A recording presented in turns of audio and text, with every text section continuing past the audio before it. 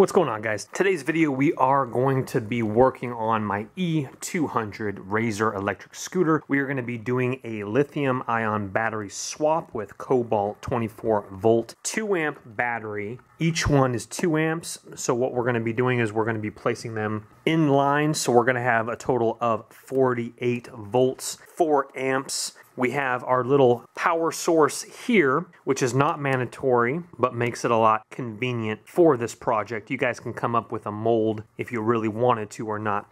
This is what it looks like. It connects, slides into the battery pack, has 2 USBs here. We'll get to that later down the road. We have our charger as well, and I will try to link all of this action in the description box. We also have a 1000-watt controller. We have a throttle with a voltage meter right here and some XT60 connectors with heatsink right there. It's not the cheapest modification, to be honest with you, but it is a fun modification. Of course, you can do this. Most people do it with the E300. The E200 has the same motor, just a smaller tire size. We should be good to go, but if we run into any complications, I'll let you guys know. Of course, this will be okay for the E200 and E300. I do have a E175. I believe that is too small and probably too dangerous to max that out, but fun nonetheless. So the first thing we're going to see here is obviously the top is off. It's really simple. You're going to have a couple screws back here in the back, on the back of the Razor top. There's going to be some little nuts on the bottom, so you're going to have to get 2 wrenches and then your electric drill or screwdriver. Then you're going to have 2 long ones right back here and here on the top plate. Obviously my top plate is right over here. Then you have 2 Allens here and on the other side, and then you have 2 little short ones here and here. After those little bolts and screws are taken out, the top plate comes off really easily like that, and I actually have 1 battery already perched up that actually was just sitting in line just like that. There is the original controller, which we're going to swap out to the 1000-watt controller. You do have a small bar going across the top of the battery packs with this little foam pad here. That is to hold down the battery so nothing slides around. There it is right there. I think the other one I just showed you was for my E175. There's the E200s. Okay, so the first thing I'm going to do here is I'm going to swap out the controller with the 1000-watt controller that I've purchased. We might be jimmy rigging some new XT60 connectors on those connectors. So the first thing we're going to do with the 1000-watt controller here is obviously some of those labels are marked a little interesting. I'll show you that in a little bit. But what we're going to do here is we're going to get some magic marker and we're just going to go ahead and put like battery pack. We're going to put like charging port, you know, maybe put like CP for charging port, just so that I know what the female connectors are going to. And what I'm going to do is I'm going to probably put those both on the female, which is this one, and the male connector, which is this one right there. I'm going to go ahead and be putting that on port like so for charge port, CP, so I know which ones are which, just in case I get confused later down the road. We have that back battery wire coming over here, and it actually connects the red one down below. We'll go ahead and pull that one, and then the top one that comes around the back is black, and that's for the top, and those obviously just pry right off like that, just slides right back. And those wires were on there. That is the reset button there. Okay, next to the reset button obviously is the power switch right here. And this top one, that is for the charging port. You slip that one off, I already have. And then you have 2 more. Go ahead and slip that one off and that one off. And then to remove the controller, you have 1 Phillips screw straight down. And then this one might be a little tricky here, but you should have 1 more right there, back right. We still have this connector here, which comes back to the back battery here. We'll go ahead and label that one and disconnect that one. We're going to go ahead and remove the battery packs now that that last cable is unplugged. If they're still legitimate, then we can put them aside and we can sell them, or we can use them for another project. We do have the charging port one here, which is a red and black.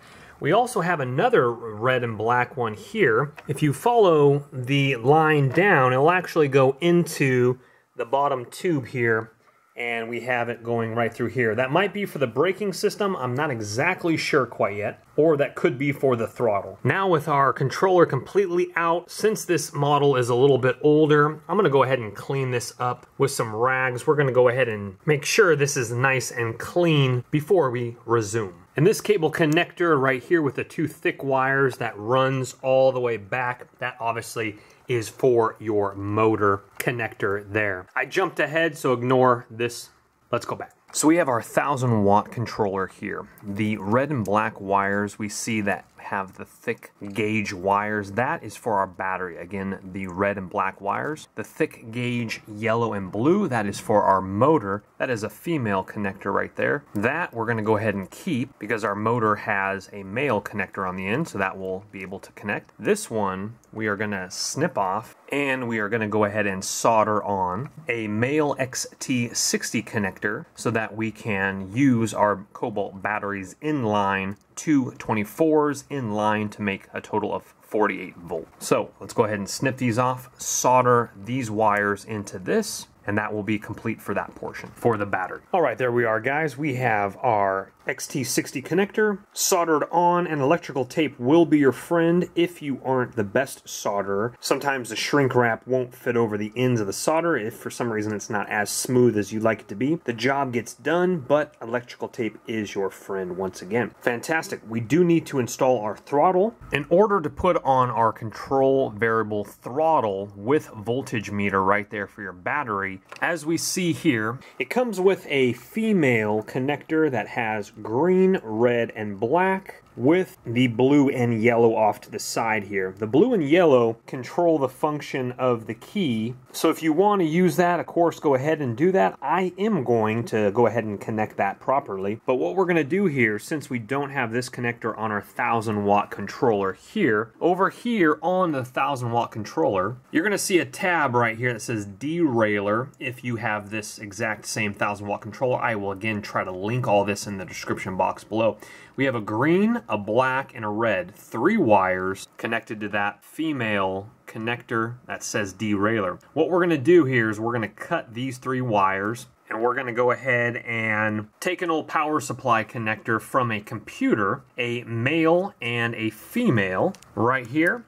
And we're going to go ahead and snip off those connectors and use these wires. But of course, there's 4 wires coming out of this. So what we're going to be doing here is we're going to be connecting the yellow to the green. We're going to skip the second one next to the yellow. We're going to go over here to this black, to the black, and then the red, of course, to the red. So the one right next to the yellow, skip that. We're going to go ahead and electrical tape that up and just use this black one here my thumb is on and the red there. All right, guys, so we're going to be replacing the throttle with my new throttle. So what we're going to do here is down here in the compartment, it's a little dark and my apologies, but there is a little slide up contraption and that holds your cords in right there. Just slides right up and that gives you access to those wires there. There's a little kind of a donut type of a little object there. Go ahead and put that back when you're ready to put that back. But what we're going to do here is we're going to come up to the throttle. We have an Allen wrench screw right here where my finger is pointing to. We're going to go ahead and loosen that up, and that will loosen up the whole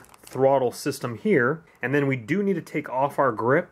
Easiest way to do that, of course, you want to remove, if you have your tire inflatable stick in here, remove that first, of course. My stick has already been removed. And pry that up gently, spray some WD-40 in there. That will loosen it up. It'll slip right off. It's amazing. All right, with the grip off, let's go ahead and slip off our throttle here. Slips right off. Now what we're going to do is we're going to unbundle it from the connected wires, trace it all the way back to the bottom, pull that out. So most likely if you got this kind of throttle, it did probably come with another matching grip like this. And the simplest way, again, like I mentioned, use WD-40, squirt it in the edge of the old scooter grip, use a towel, go ahead and just slide that other one off, twisting it back and forth. It'll slide off a lot easier than using your blunt force. Then obviously wipe it down with the towel so there's no WD-40 there anymore. And then what you do, grab yourself some hairspray. Go ahead and put hairspray all over this. Obviously, you probably might want to watch the hairspray doesn't go all over your scooter. So maybe take a paper towel, put it underneath the bottom while you're spraying it like this. Spray it over the metal pipe right there, and the grip will slip right on, and the hairspray will give that extra stickiness inside it as it dries, and it'll be a very beautiful fit. We used to do this back in the day to all our BMX bikes. Now, there are a couple different options here. I'm going to use the simplest option since I don't see my foreseeable future using the old controller, since I am swapping it out, of course, with the 1000-watt controller. I'm going to go ahead and look at the brake line connector here, which is a red and black wire, very thin, that is a female. On the old controller, it is a male, and I need this. So I'm going to go ahead and snip off this male connector for the brake on my old controller and go ahead and wire that in to my new controller. I will be using the brake one here. I'll go ahead and be doing red to yellow, black to black. And now obviously with the modification, our old power switch won't work with our proper connectors. So one way to do it is, the easiest way is take the blue and red, it says power lock, and then take a curved paper clip, just the end of it, and go ahead and put it inside of the pins. And so it loops around, so one pin, of course, in one hole, the other pin in the other hole. You'll hear a click, that's the relay inside of the controller. And that will keep the power on to the unit the entire time. Now, after hooking up the motor to the controller, if you are getting a reverse spin, meaning that when you hit the throttle, it's actually moving in the reverse motion, what you need to do, and actually I'm doing that, let me show you real briefly here. So again, as I'm putting the throttle, it's trying to go backwards instead of forwards. So what you need to do here is you need to take the blue, which is on top, and the yellow, which is on bottom, and you need to reverse them, and that will give you the forward motion. So what you do, how to do that, it's going to be a little bit difficult to get the inside micro shot, but right where my thumb is, there's a little tab right on top. Let's look at the blue one here. There's this little itty bitty flip tab right there. You want to push that down with like a paper clip, it'll slip right out, and then use like something like a razor blade to go ahead and lift that tab back up, so that when you reverse them, those little clips will stick back and it won't come out of the connector. So we're going to do that to the yellow one and just literally switch this connector, put it where the yellow one was, put the yellow one where the blue one was. All right, let's go ahead and take a look at the finished product. I don't have it mounted in. I actually just set it in there and then have my battery packs in the back. You can totally mount it in there if you really want. You'll probably have to bend one of these or get rid of one edge to be able to fit it in there properly, but I'll show you what it looks like all bundled up. I just kind of took it out so I can show you a little bit. All right, so we have our XT60 connector here, the red and black. That goes into our inline battery packs, which I'll show you in just a second. And then again, most of these will be unplugged. I'm not using the one that says brakes. I'm not using the one that says sport. I am using the power lock ones, which again, we put in there and put the paper clip inside that to short that out so it's always on. So that becomes my on switch. I do not have anything plugged up to the reset switch. There's no on switch anymore down over here on the side of the scooter. I have my little port closed up. Everything is wired back up. I'll show you the throttle in just a second. We have our blue and brown, which goes into our blue and yellow. That's for our motor. We have the red and black, which is connected to the red and black coming out of the port here, as we can see right there. And then we also have the back one here, which is attached to the brake. So the brake line goes all the way through the back. That's what's coming out of the port here. We have our old power supply computer here. Remember, we have the green, red, and black hooked up here. And besides that, that's completely it. So let me show you how I wrap it around a little bit prettier over here in the corner. And then I'll show you the battery packs and the throttle. Obviously, you can make it more prettier than this. You can get a little bit more streamlined with some zip ties and stuff like that. But in the pinch of making this video, I just set it in there.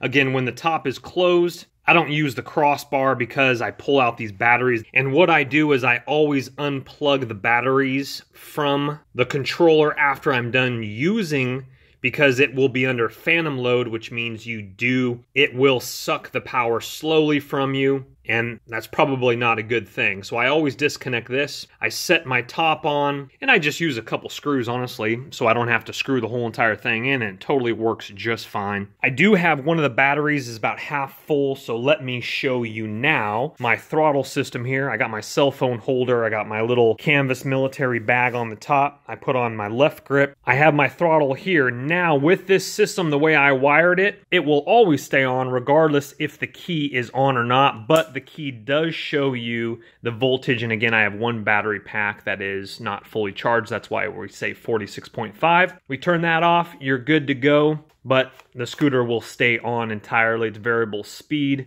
which is absolutely fantastic. I really like that. I put up here my Samsung S8 Plus, which I'm filming on. Absolutely fantastic. Real simple to slip that variable throttle on. We have a tightening screw right there. Once that throttle is on, of course, then just wrap it down. It's kind of hard to see, but you just wrap it down with the other wires here. I used a couple zip ties and those little bundles that came with the scooter. And then, of course, into the bottom here, put my little latch back on, and everything is wired up good to go. For this portion of the video, I'm going to be showing you how to make a Cobalt battery. This is a 24-volt, 2-amp battery right here. There is the part number. I will try my best to link it in the description box below the video. We have a power source, Cobalt power source right on top. Has 2 USBs, so you literally could charge a device while you're using your scooter, electric bike, etc. Has a belt clip here, as we can see. It's supposed to clip on a construction worker's belt, power his phone, power something else, but of course we're not using it for that. This again, 24-volt, 2-amp per battery with one power source on top of here. Here is my power source that I just drilled into here. What I did is I actually took apart the power source. There's 2 Phillips screws, one here, that will remove the clip. And then you have these 2 holes here and here.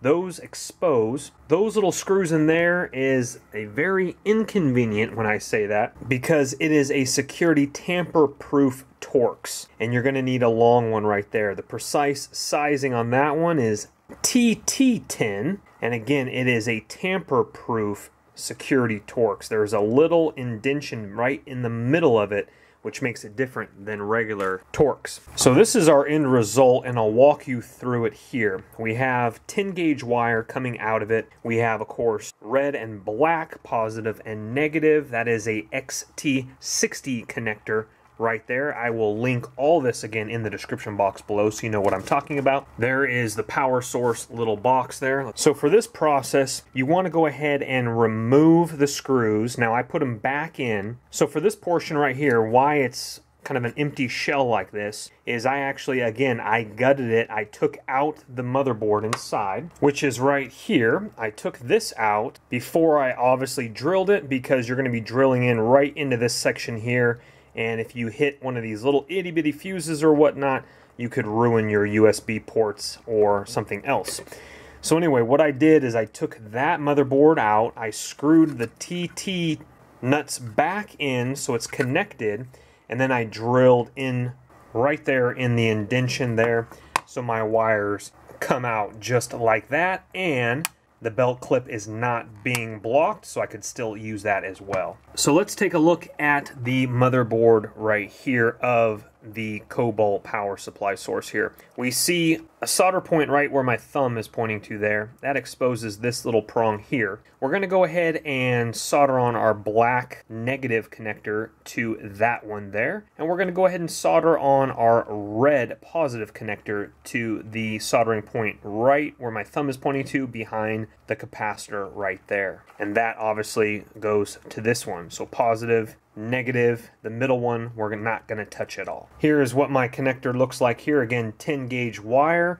That is about, I'd say, a solid 10 inches per wire right there, maybe 11. Soldered into my XT60 connector with shrink wrap. And again, I probably should have used different color wire, but in a pinch, you just got to do what you got to do. So I just marked it positive and negative with the shrink wrap there. And the XT60 connector is kind of hard to see, but it has a little positive symbol. It has a positive symbol on top, and it has a negative symbol right there, which is kind of hard to see on camera. So let's go ahead and strip the ends of these wires here, exposing maybe a centimeter or so, and then we're going to go ahead and bend the copper wire on. We're going to bend it into position, and you're going to want to lay these pretty much flat because you want it to be able to slide back into the case.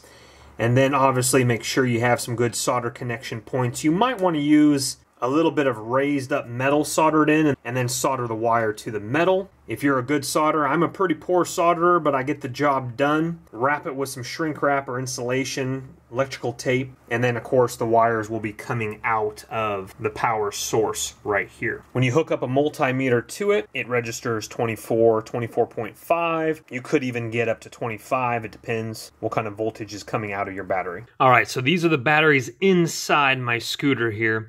As you can see here, both the power sources are on top of the batteries, and it has a little battery reader there, which mine are about halfway. You got both lines coming out of each power source into, let's go ahead and bring them out so we can get a better look at it. Okay, so what we have here is we have, again, two 24 volt, 2 amp each, but now I've created an inline. So now, if you stuck a multimeter on the end of this, we would register 48 because we're going inline, meaning both of these equal 1 now because of this next connector that I've put in here. So both lines feed into this connector, which feeds into my 1000-watt controller right here. And these are XT60 connectors, so if you're wondering, all this is, I redid my male connector to my female connectors on my controller. You don't have to do this, but they are nice connectors. Now, how we made it in line, we have a very small 10-gauge wire under here that's just looped around in a little horseshoe shape right there. I've stripped the wire and I soldered it in with shrink wrap and electrical. I have then looped in one side, and I'm sorry, the electrical tape is covering that up, into a male connector, and right underneath this portion of the male connector is your positive. So I've gone in one positive, then looped it around to another male connector, and that one is negative here. So we're going positive, looped around to a negative. Both those are male connectors.